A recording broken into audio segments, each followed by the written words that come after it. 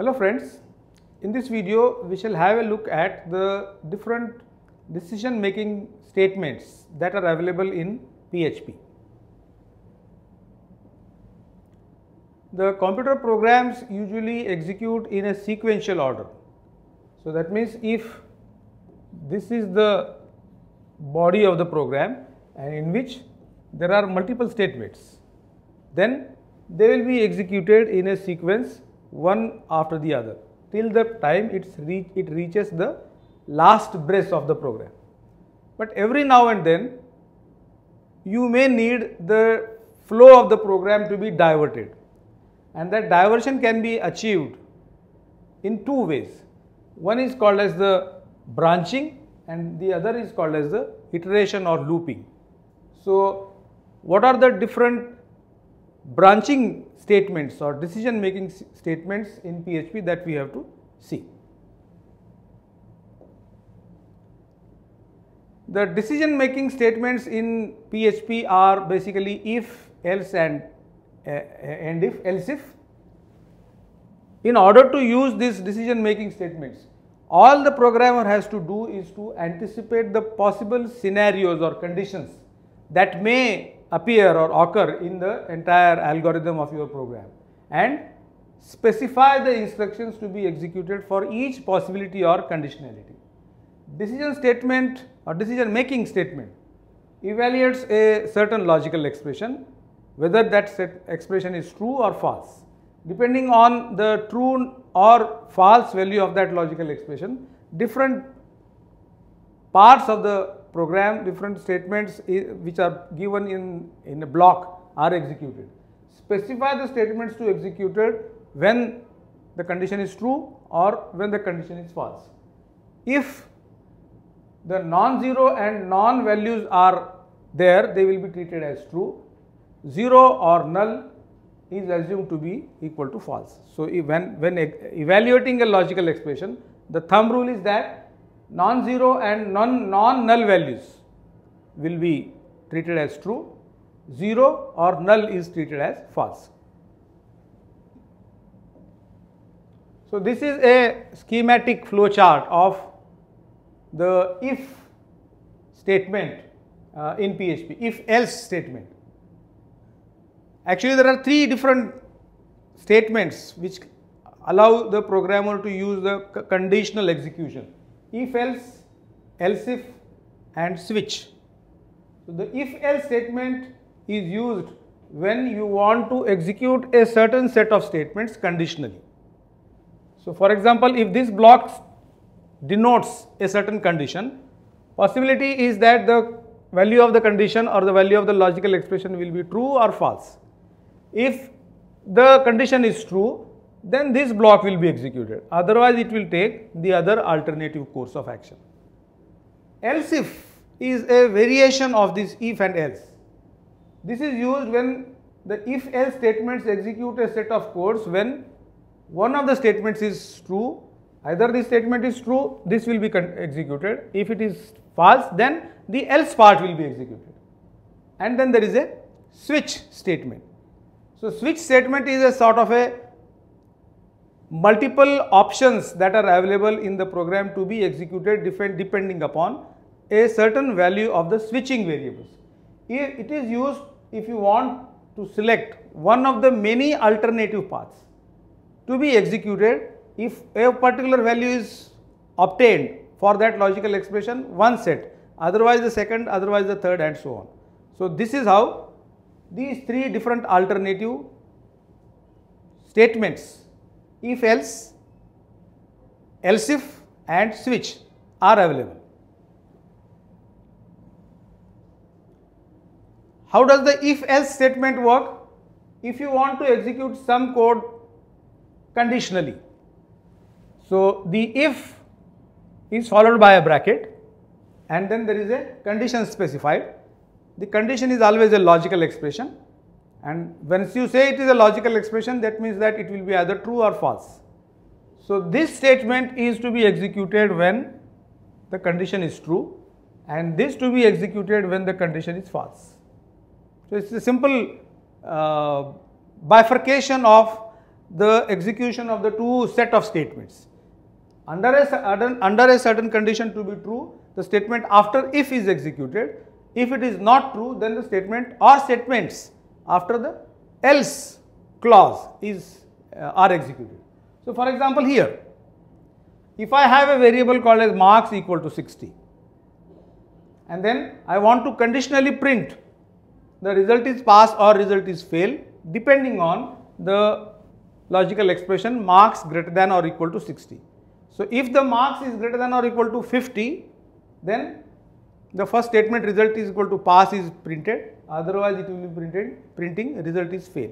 So, it is a simple if else execution. Else if is a very useful clause that can be used in association with if and else. If you want to execute a sequence of series of logical expression and you want to discard one at a time, so that is the good place to use this else if. If you want to execute some code, if one of the several conditions are true, there are several conditions which are nested one inside the other, one after the other. So that is where this else comes very handy. For instance, I have this variable called x. If this x is less than 25, then this first statement less than 25 is executed. Else if. When this else if will appear, when this condition is not true, then the second condition is there. Second is not true, then third is there. So likewise, if there is a sequence of logical expression to be checked whether they are true, then you use the if, else if, and lastly you can use else. So what will happen? Depending on the value of x, either the first condition will be true. If true, then this will be done and the execution of the if ladder will be stopped. If not true, then it will bounce into the else if. If not true, then it will, if it has another else if, then it will execute that. And lastly, the else can be used to execute this statement when all the previous conditions are not satisfied. So that is a ladder of if statements to be used to discard one possibility at a time. So if along with else is optional. If else if along with else if is also optional. Remember that if you use if statement, the statement after if will be executed when the condition is true. If you do not want anything extra special to be done, if the condition after if is not true, then you don't have to give any other condition. Else is optional, else if is also optional. So all these three statements, use of if along with else if and else, I will demonstrate to you with the help of a very simple example which relegates all these possibilities and arrives at a particular decision. So let us run that example and verify the result here. So this example is used to demonstrate the behavior of if, else if and else, the conditional statements in PHP. And for this purpose, I am using a built-in function in PHP called as rand. This generates a random number between the two parameters that I have given, 1 to 100. So every time it will generate a number between 1 to 100. Now all I have to do is to check whether it lies in a particular range. So to begin with, if x is less than 25, I have to just print the prompt number less than 25. Else if the number is not less than 25, then I want to check it whether it is less than 50. If it is so, then I'll print number is between 25 to 50. Else, that means if both the conditions are not true, then the control of the program will land into the last or the final else. So you can have a series of else if statements to relegate or discard the different conditions that may be present in the entire decision logic. So here the first condition, if this is not true, the second condition, and if all the previous cases or conditions are not true, then the program will land into the final else. So this is the use of if, else, else if and else. So let us see how it behaves. Of course, the number we generated will be a random number, so every time you may find different output being generated. So let us run it couple of times and see the result. So the server is running, and I have opened the browser in which I am giving the address localhost if statement.php, the script that we have written. I have saved it as if statement.php in the document root of the server, web server. So I just press enter. At this point of time, the random number generated is 53, and therefore it is greater than or equal to 50. Again, if I run it, it may generate a different number, and the different result number is greater than 50. Again, fortunately, all the time the number is greater than 50 is appearing. We may get some number. The numbers are being randomized, but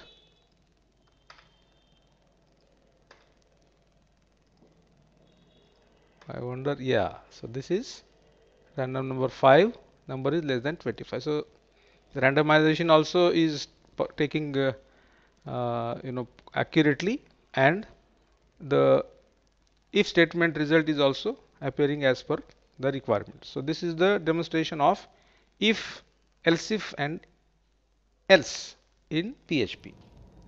Welcome back. If your programming logic requires multiple if statements, then writing or putting more than one if statements in a sequence becomes rather clumsy, especially if each of these if or else blocks might be containing more than one statements. In that case, you will have to make a block of the statements by using the curly brackets. So in that scenario, if there are many if and else statements, one after the other, then the entire program becomes rather tedious or clumsy. Then it will be very difficult to understand which block pertaining to which if statement or else statement is starting from where and ending from where. So in order to reduce this clutter, this unnecessary clumsiness of multiple if statements, it is also a switch case statement is also available. So you can use that in this particular situation. The general usage is demonstrated here. Switch is followed by an expression. The expression will have a certain numeric value, and for different numerical values of this expression, different cases will be executed. So for instance, this expression is equivalent to label 1, then this statement will be executed. If the expression is equivalent to label 2, this statement will be executed, or more than one. In this case, there is only one statement, and so on. Remember that if each of these cases is found to be equivalent to the expression which is inside the bracket in front of the switch, then all the statements that are following this label is followed by a colon. After that, one or more than one statements will be executed, and the case will be terminated by the break. It is important to use this break after each case, because otherwise the program will fall through the entire switch block. So you don't want that to happen. So for example, if this expression is some x, and if I write x is equal to case 1, that means what? This block of statement I want to execute when x equal to 1. So, and this is for 2 and this is for 3 and so on. So if I don't use break, then what will happen? The program's execution will continue throughout the switch statement. That I don't want. If the expression is equal to 1, this to be executed and the control is taken outside it. So for that purpose, this break is necessary after each case.